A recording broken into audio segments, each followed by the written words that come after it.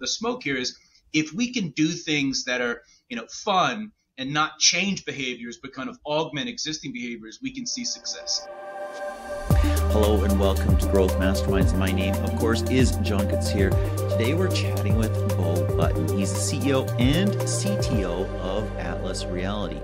Our focus today is location-based gaming. That's a kind of a newly hot category. Everybody knows Pokemon Go, which is still an ongoing massive success.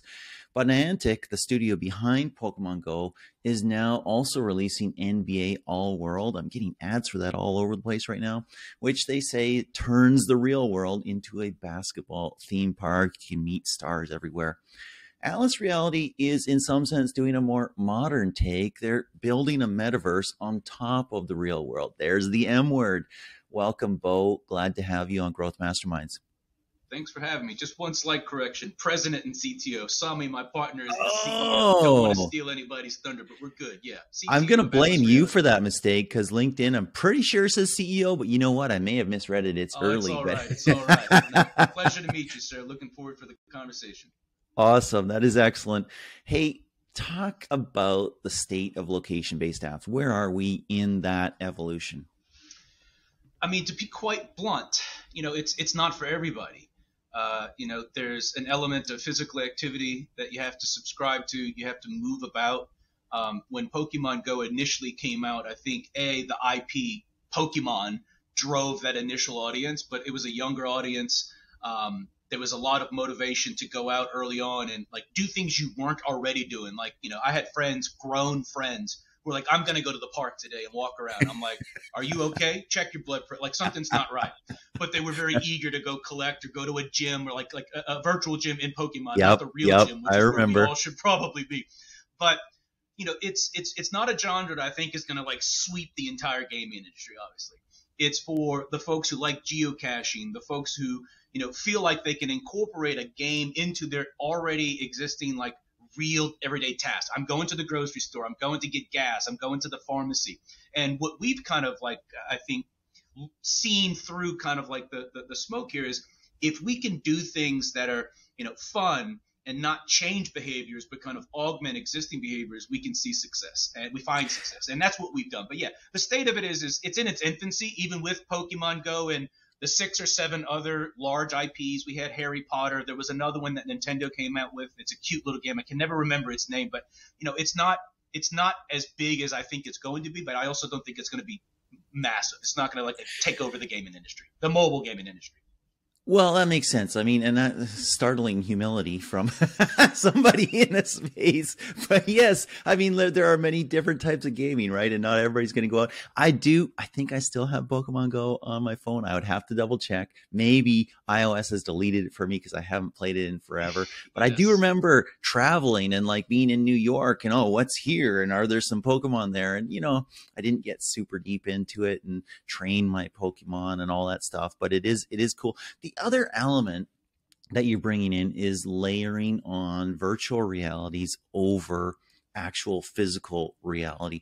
And that's interesting from a couple of aspects, right? I mean, that's interesting because we've seen maybe for some years now, the thinking that we can overlay multiplayer games in sort of a virtual reality that is in the real world, and kind of shooting and then seeing where people are shooting and that sort of thing.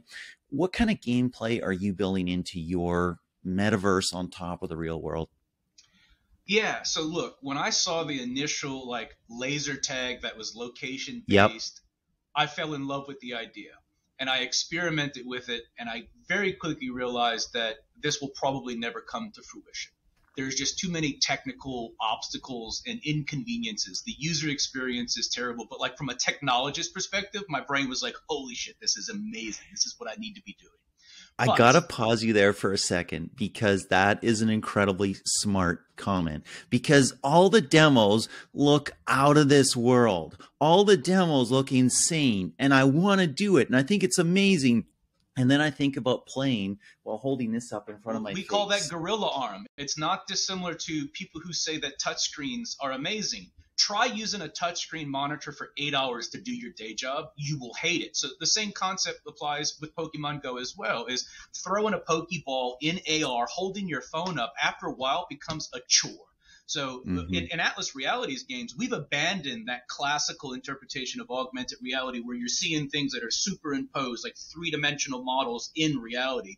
And what we refer to as AR is what you just described, which is this virtual layer that's superimposed geospatially. So we're not talking about characters running around on the map. It's a map that is a real map. So if you open up Google Street View or Google Maps and open up our game, you'll see the same roadways and things like that. But the buildings and structures that you'll see in our world aren't really there. So that's the augmentation that we refer to. But yeah, going back to the other technology showpieces or showcases, I love them. But every time I've gone to CES and had an opportunity to play with it, I'm like, I just don't see this as going to there's too many things. There's just too many things and obstacles you have to work through.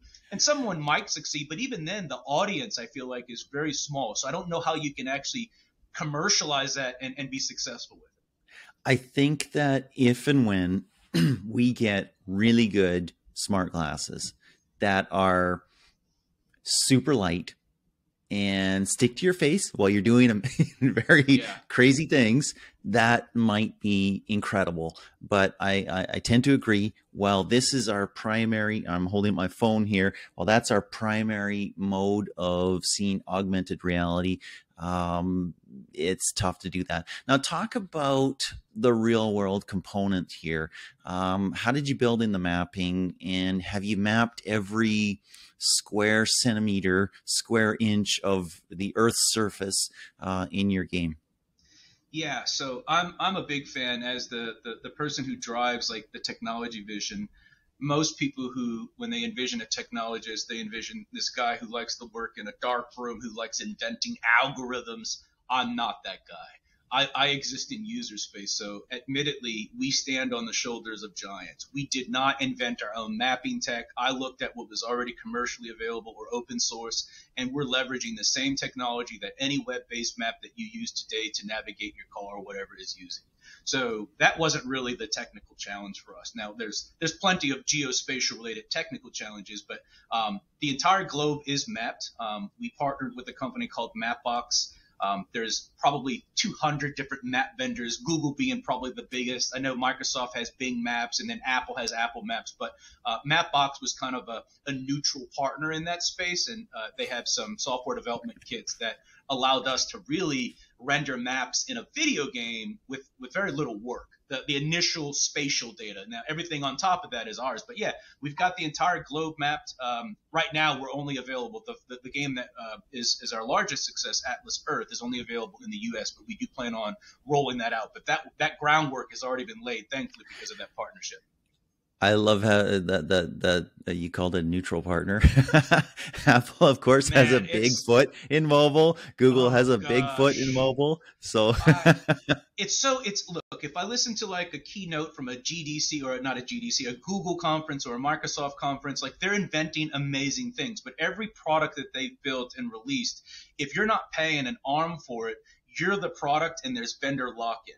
And for some things, you just have no choice. Like if you're building an Android app, you're going to use Android Studio, you're going to use the Android ecosystem, and you're not going to really have many other options. Now, there's some cross-platform solutions, but Google also is the winner in that space. So like no matter what you do, there's some element of vendor lock-in. So I tried where it made sense to have neutral partners, and Mapbox was pretty much the only third-party mapping solution that didn't have, a hand in the device or the operating system. They're like, we don't care about that. We monetize differently.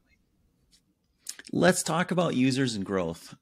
You've got a play to earn methodology. You're building in virtual space over real space where people actually earn actual cash, not crypto, actual cash. Talk about play to earn and how you chose that and how that's working for you. Honestly, when we started the initial conceptualization of this game, the play to earn, and I think more politically correct or acceptable today is not play to earn, it's play and earn. The idea of playing to earn, well, that could be a fun job. And we don't want to build things that, that It's feel like a called job. work. Yeah, that's exactly right. Thankfully, in my profession as an engineer, like it's play to earn. Like that's exactly right. Yes. I get to experiment and do exploratory work, but I would say the play and earn is where we fall, and that's a relatively new term, new 2 years, something like that. But we are off chain, so there's no blockchain Web3 tie-ins. There's no cryptocurrencies. I can't divulge how the back office works, but it's pretty simple. We earn money from selling virtual real estate, so that's revenue. We serve ads. They're incentivized video ads, so they're not forced upon the user. We reward them for watching an ad. So you're exchanging your time for a reward. Now, generally, we get paid in cash for that time, and then what we're able to do behind the scenes is we've got an actuarial model where we actually have we pay you in virtual rent. So again, because we're not a fintech product, we're not regulated. This is not an investment platform. This is a video game. So we can't say things like return. There is no investment. There's no securities. There's no guarantees. But in essence, you're converting your time. We're generating revenue. And what we're doing in exchange for that time is paying you in virtual rent that your land accrues. And then once you get to $5 in virtual rent, you can cash it out into your checking account through PayPal right now. Right now, that's kind of the Achilles heel is we only partner with PayPal. We're looking at, I think we've got one lined up so you can cash out to your checking account or Venmo, because that's, if you go on Facebook, that's a hot topic. I don't have PayPal. That's so old school. But yeah, that's basically what we do is you play the game, you buy real estate, you compete to own the most land in a city to become the mayor. Same thing for the state. You become the governor or the country, the president. And that's probably from a game loop perspective, the most competition right now is they want the title, they want the clout, they want to be recognized, because the minute you open the game, if you're in Texas, you see the governor of Texas, you see the president of the U.S., and you see the mayor of the city you're in. So your profile could be in front of, right now we're at 1.5 million users, not in Austin, Texas, where I am, but there's enough people there where if that's your thing, if clout is your thing, it's pretty attractive. Very, very cool. That made me think a little bit of Foursquare and Swarm, which I still use. Maybe that's super old school, but I'm kind of, sometimes there's sort of quantified self types of things. I do check in and then I can see where I was over the past year and stuff like that. Foursquare was kind of the inspiration for our passport. So in the game, we have a passport book.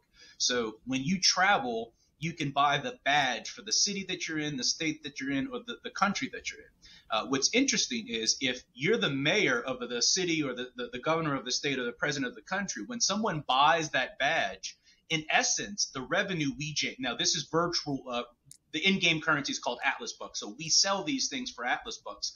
What we do is the person who holds that title gets a share of the proceeds from that. So that's the other motivation to become the mayor, the governor, or the president, because if it's let's say it's New York, you're going to see a lot of tourists, you're going to see a lot of badge sales. Therefore, at the end of the day, when we do a cash out, you can make 200-300 Atlas Bucks by just basically being the mayor. So that's passive income in the game, and then you can buy more land and so on and so forth. But yeah, it works the same way. You buy the badge, we show you the actual passport, and that's another competitive element, because people are just, again, it's clout. I mean, I don't relate to that. I hate that aspect of the internet, quite frankly. Like, I'm not the Instagram guy who's sharing all of his stuff, but there are a lot of people, unfortunately, more than likely, mostly millennials, that are just like, they want a voice. They want to say, hey, I've been to 300, locations, etc., and I have the badge.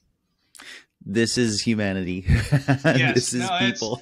I'm committed to not changing that, but I'm committed. My partner and I are as well. Like there needs to be more things to do in this game, because right now it seems to be the core game loop is you buy land, you become a title holder, and then you can basically brag about it. The goal here is to really allow people to genuinely earn a meaningful passive income to some degree. It's a metaverse aristocracy. Wow. Oh, it's Talk about growth. You said you're at 1.5 million users right now. How are you growing? I'd say the majority of our user acquisition channels are paid opportunities.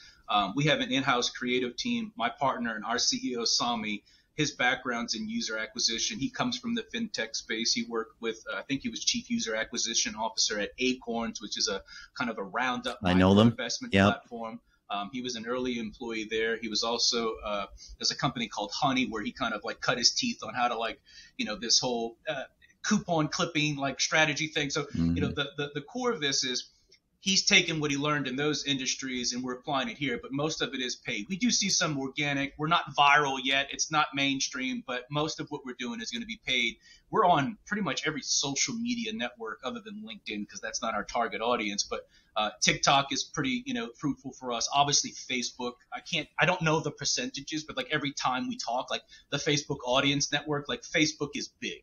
I hate the fact that it drives so much of our, our user acquisition, but it is what it is. You got to go where the people are and where the tools are, because the tooling that they have is. I remember 10 years ago playing with Facebook ads, and it was pretty rudimentary. Now it's amazing. Like you could say, I need people like I can target us. I want people that don't have hair who live here. I'm like, oh my God, this is crazy. We share the same barber. Oh yeah, exactly. It's me. Same here. Same here. Well, that is interesting. Obviously, Google and Facebook are going to be top of the list for most people who are doing paid user acquisition.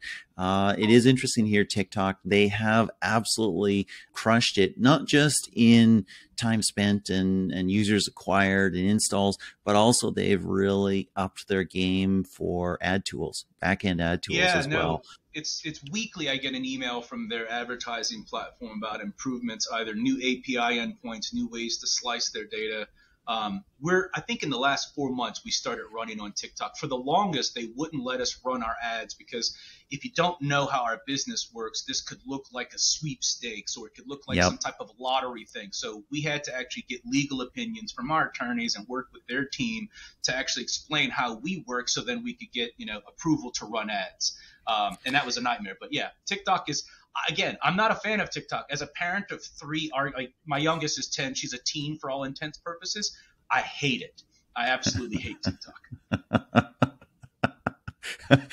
I've probably deleted TikTok about 6 times and then reinstalled. I get people who share links that only work in the TikTok app, and I install it, I'll watch it, and then I uninstall it. Like, I'm that disciplined because I know what will happen. I'll find myself laying in bed at midnight, and I'll probably doom scroll for 6 hours, and I'm like, I just lost that time of my life. I'm that kind of person. Yeah, exactly. So you got to do what you got to do.